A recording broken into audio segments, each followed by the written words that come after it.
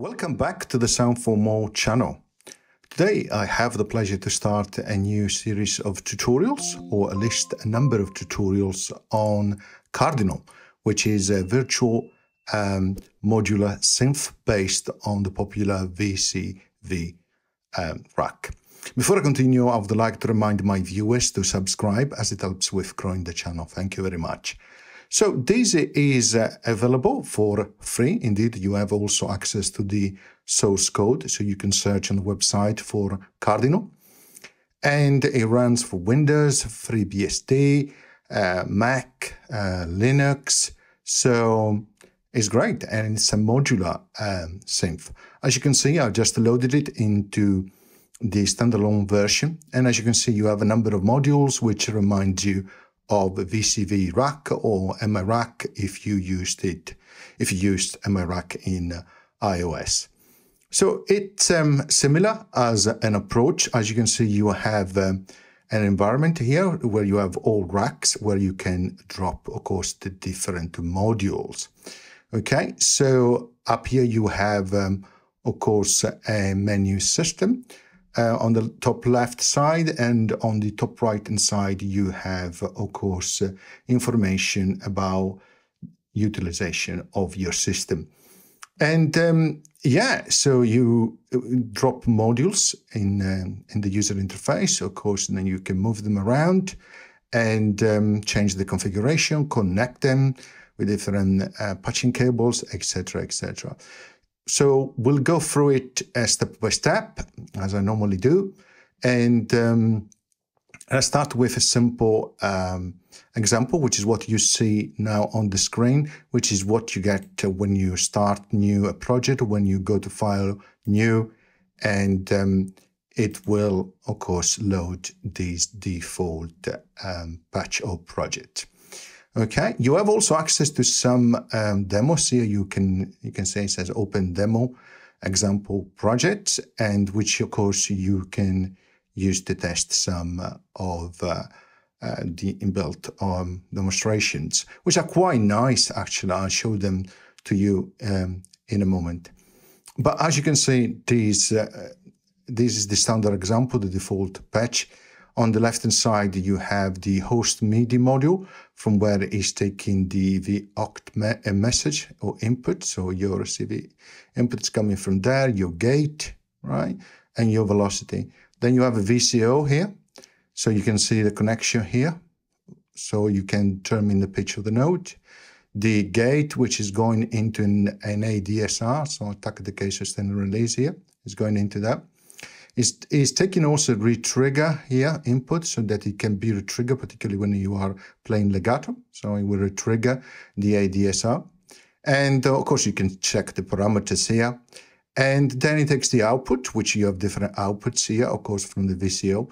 And it goes into this VCA module. Okay, so that, and then it takes the output here from the ADSR to modulate the amplitude here. So, and then finally the output from the VCA goes to the host audio, in this case only to the left channel, but you can connect also the right channel there. Here you can adjust the decibel, of course. I have connected just a standard MIDI controller, and sounds like so. You can see you can make some adjustment, no sustain, more decay, more release. Very, very simple to use. Change from sine to triangle wave from the VCO, or to a square. Careful, of course, that it doesn't pick. So, okay, so it's pretty simple, right?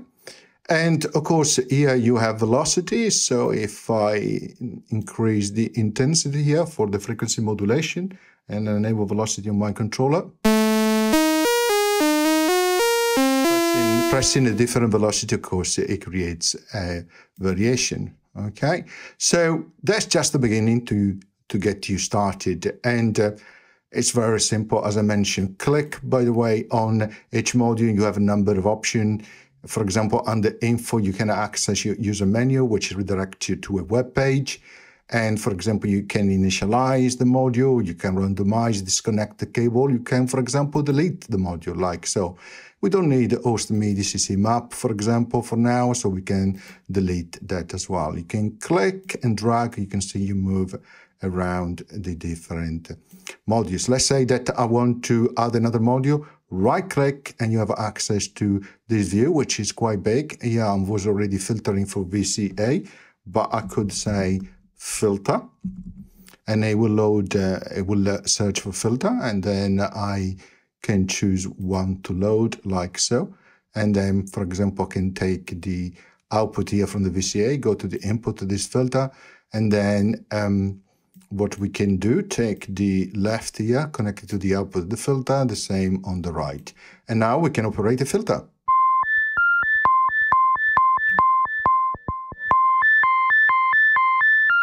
Can change the slope here. Here the frequency, the cutoff. You have tooltip as well, which are really, really nice. Okay, so let's try some of the demo project to start for the series. The first one, it will ask you, of course, to save because you made some changes. Again, careful on the output.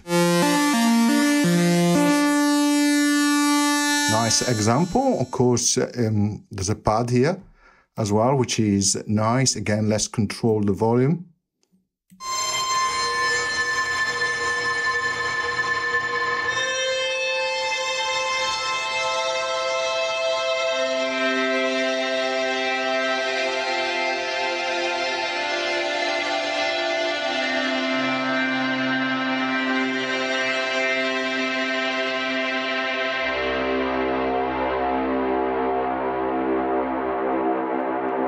Quite nice. Now let's try another one. So let's try, for example, this one here.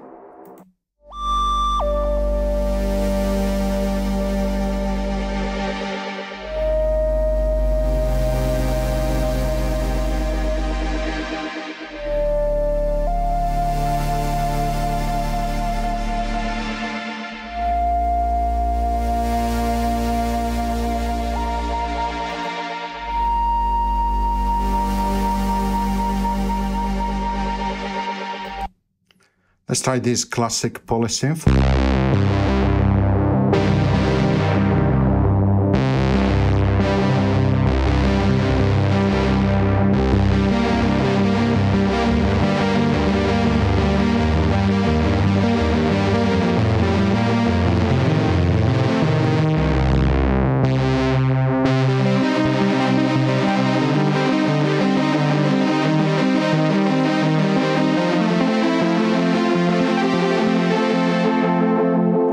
As you can hear, you can create really, really nice patches, really quite unique synth. Okay, this was just a quick getting started tutorial. I hope you enjoyed, and we'll continue on the next ones. Thank you. Bye.